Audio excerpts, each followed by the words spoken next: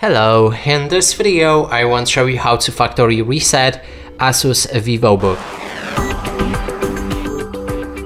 To this we'll need to click on the start, navigate to the settings, then enter a system, and here we want to scroll all the way down.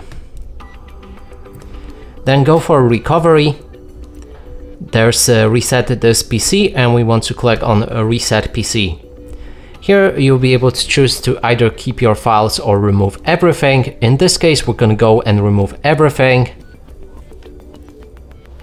We can perform local reinstall or cloud download, and if you have internet connection and want to reinstall your Windows using basically your internet, so that means it will download fresh install from their website or server, and local reinstall will reinstall your Windows from a local Windows install file. And in this case I'm going to go with local reinstall. Click on the next, and also make sure to now plug in, actually before you click on next, plug in your PC to the charger, I mean your laptop, and now we can actually perform the reset. And here we'll need to wait a few moments. Your PC will restart a few times probably, and when it's done you'll see the fresh setup.